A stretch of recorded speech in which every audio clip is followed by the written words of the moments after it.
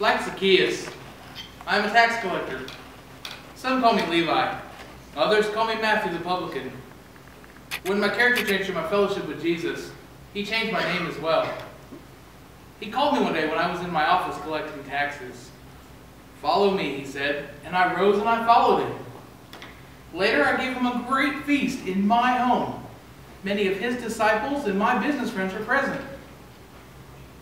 When some of the Pharisees complained about Jesus eating with publicans and sinners, Jesus said, "Those who are well have no need of a physician, but those who are sick."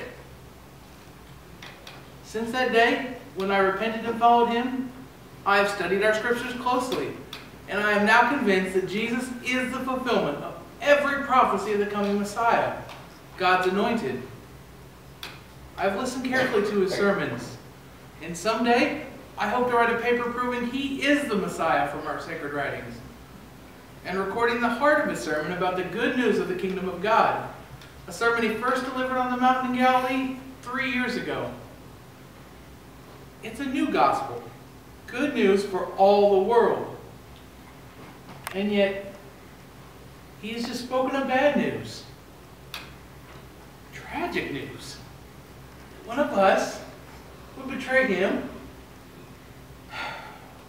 Who could it be?